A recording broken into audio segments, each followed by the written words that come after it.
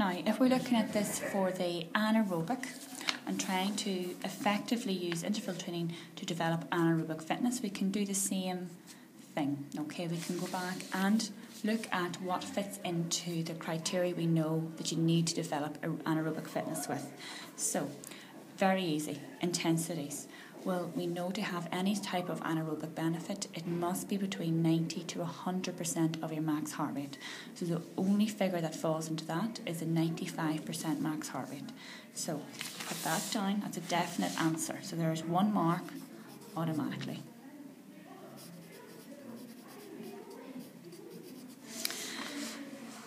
The next thing we're looking at there is you could then look at your work times. Now, looking at your work times, you know it will not be your 20 minutes, your 15 to 20 minutes, and more than likely not your 3 to 5 minutes.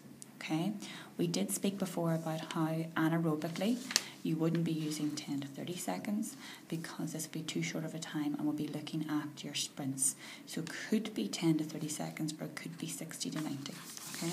So I'll put down 10 to 30 and 60 to 90. Again, we can't look just at the repetitions just yet.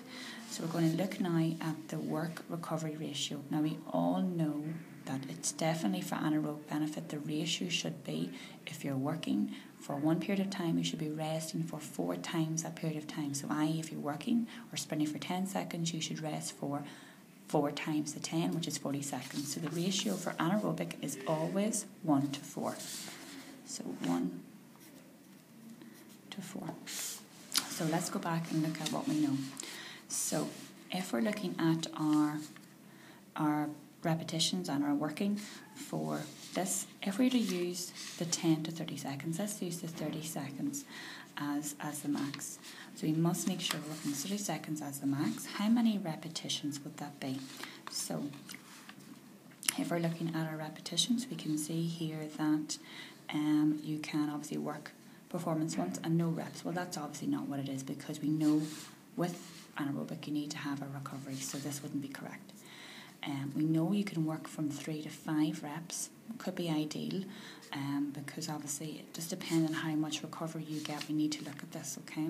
So if it was 3 to 5 reps you're working and you were working obviously 30 seconds, 5 30s, so 5 30s is 2 minutes 30 seconds. So if you're working for 2 minutes 30 seconds, you need to have 4 2 minutes 30 seconds recovery. 2.5 minutes recovery. So 4 2.5s, well, I can work that out quite easy, it's 10 minutes. So 4 2.5s, 2 2.5s is obviously 5 minutes, so 4 2.5s is 10 minutes. So what gives you there? It gives you 10 minutes recovery. You can see there everything there gives you 10 minutes recovery. So obviously we're working on the sets there to make it anaerobic benefit. So let's go down and look. Well, it wouldn't be 5 sets, that gives you far too much rest. Again, 4 sets is too much rest.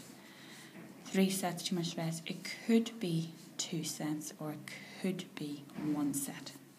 Looking at this for anaerobic benefit, I would say 2 sets.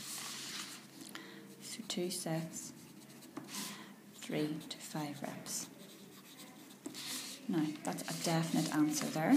So if we go back and double check our working out, performance 8 to 10 repetitions, well, 10, 30 seconds, well, we can all work that out.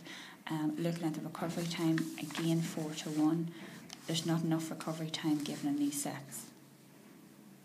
So if there's not enough recovery time in 8 to 10, there's definitely going to be enough recovery time from 13 to 20 or obviously at 20 repetitions.